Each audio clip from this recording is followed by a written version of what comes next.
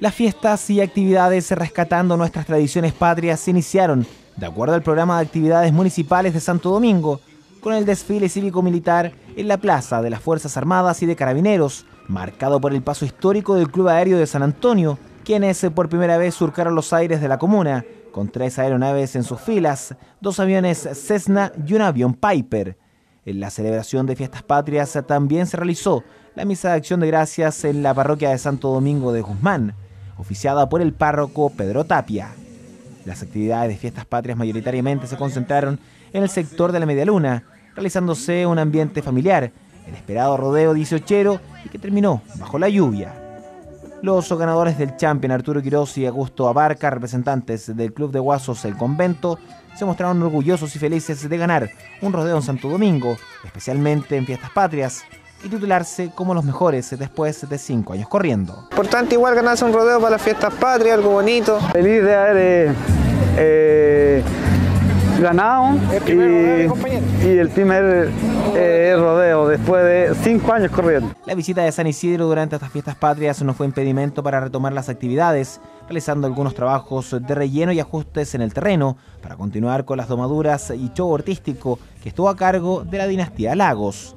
La destacada intérprete en Fiestas de nuestro campo, Alanis Lagos, agradeció la invitación realizada por el municipio y se mostró feliz por el recibimiento del público y volver a actuar en la comuna. Fue muy bonito por el recibimiento de la gente, que nos aplaudieron mucho y también nos corearon las canciones.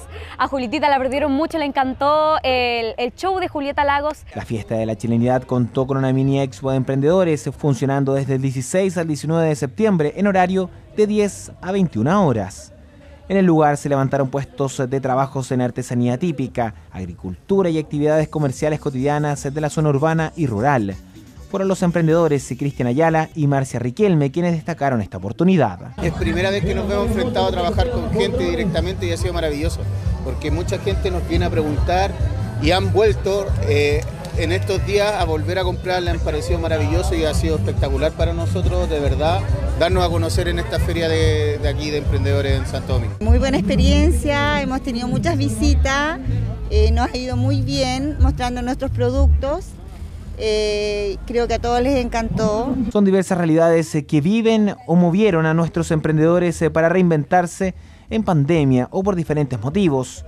Es el caso de la expositora en lana Miriam Cartagena, quien destacó que la experiencia de participar en estas fiestas se resultó muy positiva y asistió mucha gente. Y la verdad que para los emprendedores, después de tanto tiempo sin estar en una feria como esta, por lo menos en mi caso ha sido súper bueno. El público se mostró contento con los eventos realizados en la fiesta de la chilenidad, agradeciendo la disposición de realizar esta actividad especialmente, porque hace 2 años no podían realizar actividades de este tipo. Se puede compartir tranquilamente, la cancha está espectacular para poder aquí elevar volantines, en eso estábamos. Ha sido algo que yo creo que muchos años habíamos esperado, que fuera algo así como para toda la comuna, que fuera una orquesta, no sé, pues estuviéramos todos en el mismo núcleo, digamos. Hace tiempo que no lo pasábamos tan bien en familia, en un 18 tan alegre. Es así como las autoridades comunales señalaron que estas festividades en la comuna de Santo Domingo tuvieron una positiva evaluación.